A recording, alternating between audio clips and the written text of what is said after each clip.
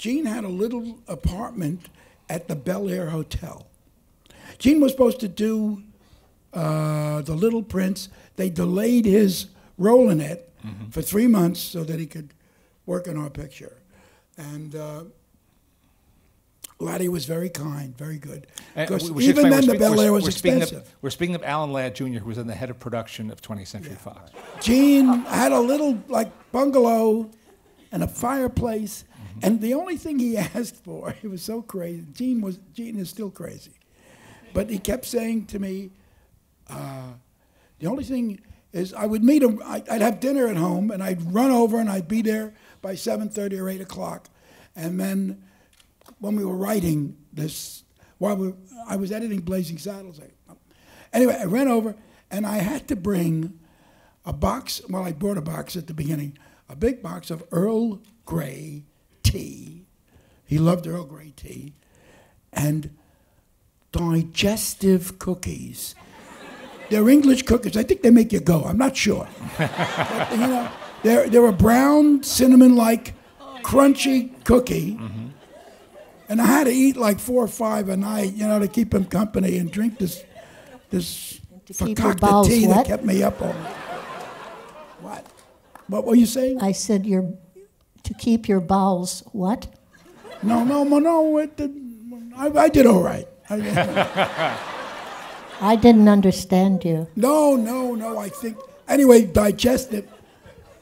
They were called digestives for some reason, you know. To help your digestion. Oh, I see. Very good. I never figured that one out.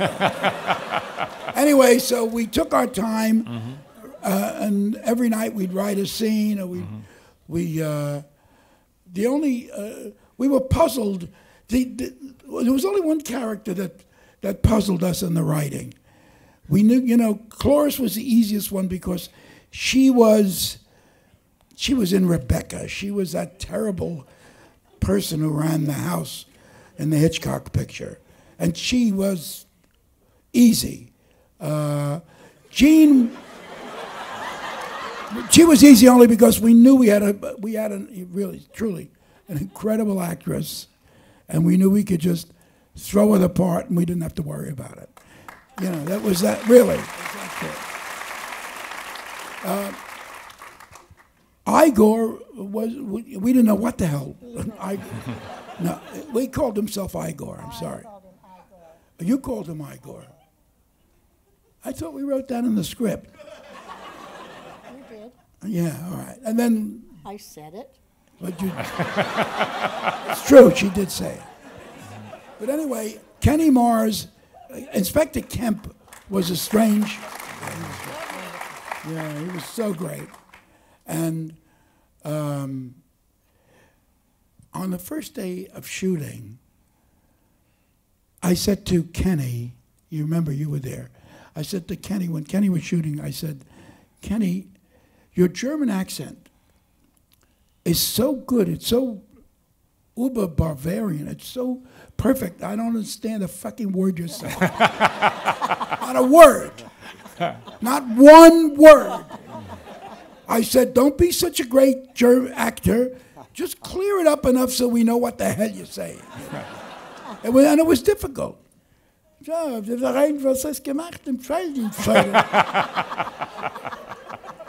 You know, we'd look at each other. Finally, he got it right. But it took a long time, didn't it, Mike? I mean, it took a long time. So solving Kenny Mars was a tough one.